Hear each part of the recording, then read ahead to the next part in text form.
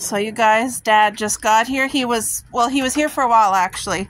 Can you get it, Dad? Yeah, no, I'm just bringing out a bear for the raccoon because you guys know I decided on a name, S'mores, and I brought him 2 dried fish.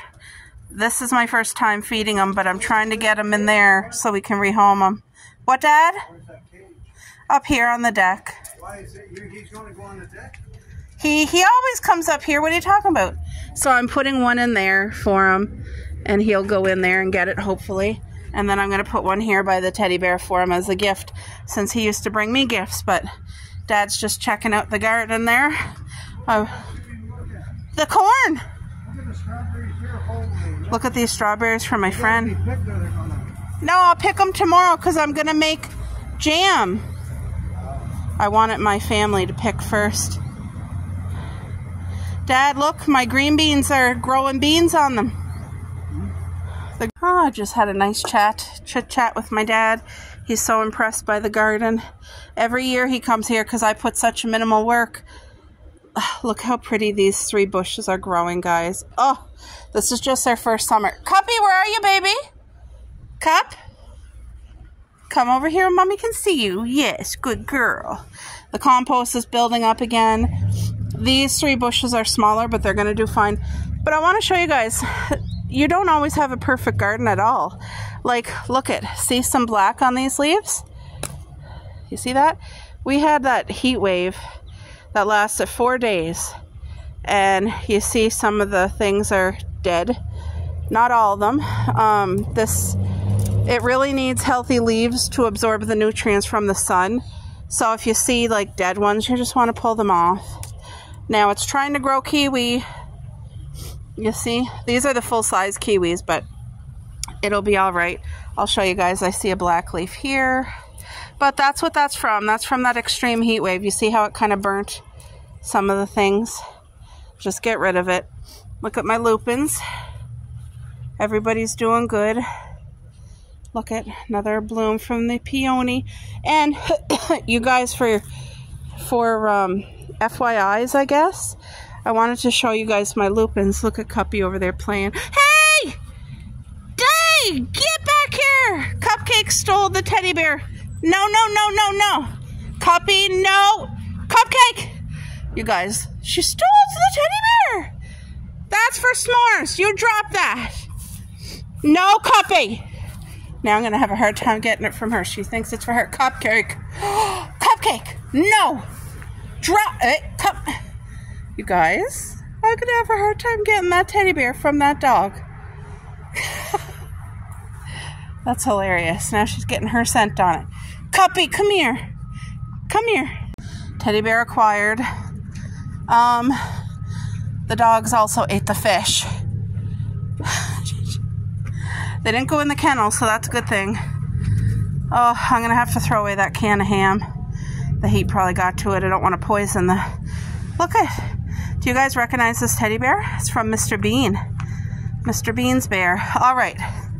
I got to throw away that can of ham. I got to go get 2 more dried fish because one of them ate it. Probably her. All right. I got to take care of business here. All right, guys. You see how dirty my couch is? That's from that raccoon. Anyway, I'm suspecting tonight we'll catch him. I reset the trap. Everything is all good to go. I put a granola bar for him in there, as you can see right there, and a dried fish, because he's going to really smell that fish and want it. If he touches that metal plate, that's the trap thing. You touch that and it shuts this. And what he's been doing is taking the hook off. I don't know how he's so smart. Anyway, I got him a teddy bear. Because if he's going to be rehomed, I don't want him to be completely alone. I'm hoping he'll take a liking to that teddy. And there's a dried fish for him. So, yep, I'm hoping tonight will be the night we catch S'mores so that he can be rehomed in a good forest. You know what I mean? Like I said, I threw out that can of ham because it was in the heat all day. I do not want the guy poisoned. I just want him safe and sound, you know. So yeah, Dad did good picking. This is what I'm giving my friend.